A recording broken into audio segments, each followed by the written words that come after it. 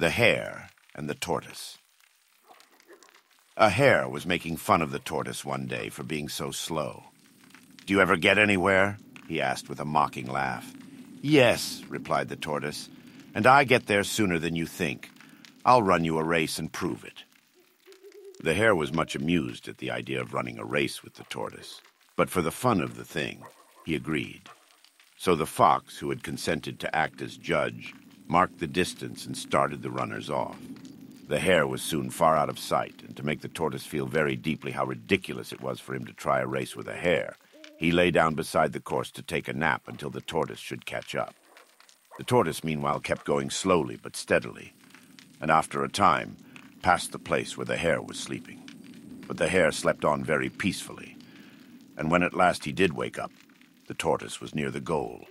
The hare now ran his swiftest, but he could not overtake the tortoise in time. Moral of the story: slow and steady wins the race. Sometimes in life it might look like other people are racing ahead of you, but you never know what obstacle could stop them in their tracks. It is important to keep moving forward, and one day you will get there.